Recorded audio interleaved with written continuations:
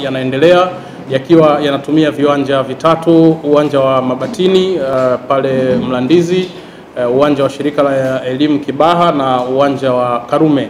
Na sasa mashindano haya yapo kwenye hatua ya makundi ambayo yanaendelea kwenye viwanja hivi vitatu. Kila siku zinachezwa mechi tatu, kwa maana kwamba kuna mechi ambazo zinachezwa asubuhi kuanzia saa 2, kuna mechi za mchana ambazo zinaanza saa 8 na kuna mechi za jioni ambazo zinaanza saa 10, na hii ni kwenye viwanja vyote vitatu. Kwa maana hiyo kwa siku tunacheza mechi 9.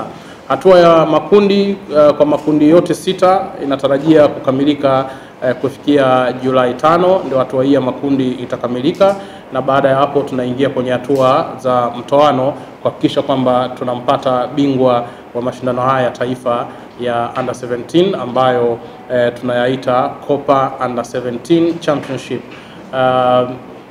Ni mwendelezo wa kuendelea kuwekeza katika upande wa soka la vijana. TFF sasa hivi imekuwa ikiwekeza huko.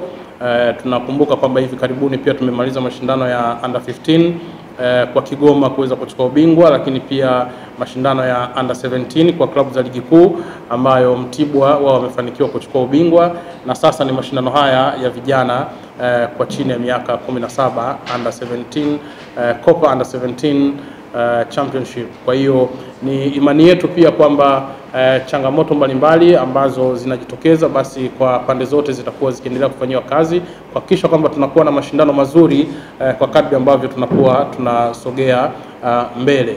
Ni mara ya kwanza kuweza kucheza mashindano kama haya.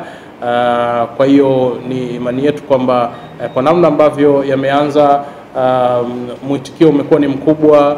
Mashindano ambayo yameanzia kuanzia kwenye ngazi ya wilaya, walicheza mashindano haya ya Under 15 pamoja na Under 17, ikaenda kwenye hatua ya mkoa ambao wamecheza pia mashindano haya, na sasa yapo kwenye ngazi ya taifa kwenda kumtafuta bingwa katika msimu wa kwanza wa mashindano haya.